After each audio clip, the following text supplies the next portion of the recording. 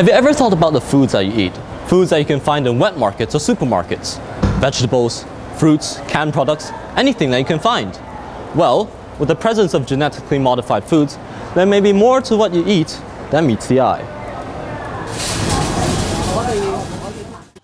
GM foods, genetically modified foods with altered DNA created to fit the needs of consumers in the process of selective breeding, a process of selecting or adding particular traits to the food to make it consumer-friendly. But how does this scientific modification process really happen? Modified organisms are created using biotechnology to change their genetic material. Genes are taken from one species and are forced into the DNA of another species, mixing and matching between a species that would not have interacted naturally. There are two main groups of genetically modified foods. Firstly, there's the herbicide-tolerant crops, where you can spray them with herbicide and not kill them. Secondly, there are the pesticide-producing crops. These plants can produce their own toxic insecticide, where the pests die upon ingestion of the plants. The swapping of genes crosses the species barrier, creating new organisms that are not part of the evolutionary process. Techniques include benign bacterial or viral infection, gene splicing, gene silencing, and calcium phosphate precipitation. But very basically, you take a gene and you make millions of copies, and then you put them into a gun. You then take this gun and shoot it in a plate containing millions of cells, and then you take these cells and clone them into a plant. This technique of creating GM foods increases the possibility of mutation occurring in the DNA strand, thus leading to unpredictable side effects. With that sorted, let's see if the consumers know what they are really buying. Right, here we go. Hey guys, excuse me, can you tell me what you just bought? Oh, we bought tomatoes. We chose ones that look really red and fresh. You do know that some tomatoes are biotechnologically changed so they look a lot fresher and firmer, right? Oh, you mean GM foods? I hate them. I'm a vegetarian, and I heard that some GM foods do contain animal genes. What, really? Isn't that ethically wrong? Exactly. So whenever I eat in a restaurant and have food prepared for me, I would never know whether there's animal genes in it. Well, for me, to be honest, I'm not really familiar with genetically modified food. But then if it's fresher and it's cheaper, well, I don't mind eating it. What? Not only is it unethical, but it's also unnatural. You'll never know what these artificially made foods can do to your body. Now that I think about it, I have read about this case called Flavor Saver, which is a modified genetically tomato that is sold in 1994. It caused an internal bleeding to rats. Now I have to be really careful whenever I go out and buy food. Yeah.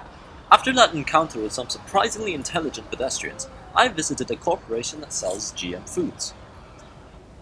Since you deal with genetically modified tomatoes, could you tell us a little more about them? Well, the tomatoes were amongst the first available genetically modified food. That's where it gets its firmness from. Isn't it amazing how science has enabled us to do all this?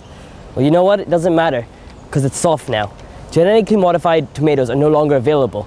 Genetic modification in general enable crops to be produced in greater quantities, require less labor work, contain nutritional values such as vitamins, enable more efficient use of land, and most importantly, help the poorest of the poor create a sustainable future for themselves. So these modified tomatoes really are produced for the benefit of the consumers? Yes, definitely.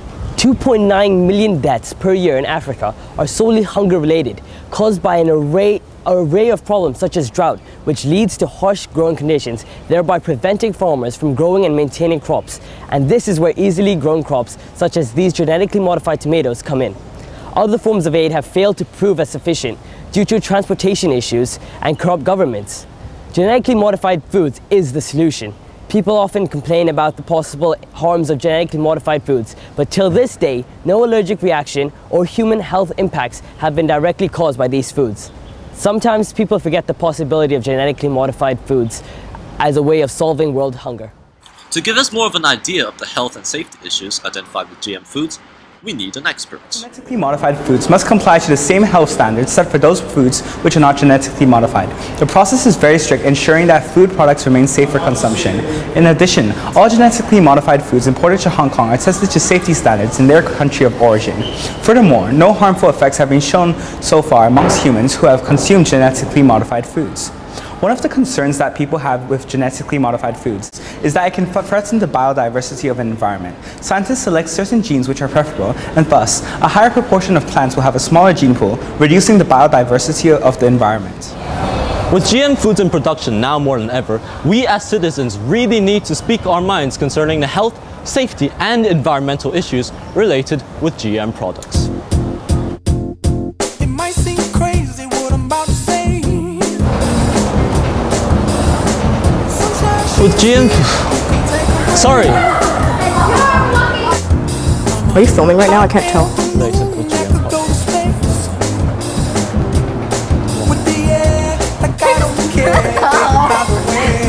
We can actually get sorted. Let's see if the consumers know what they are really buying. That's sorted. Let's see if the consumers know what they are really buying. Feel like happiness is the truth because I'm happy. Clap along if you know what happiness is to you.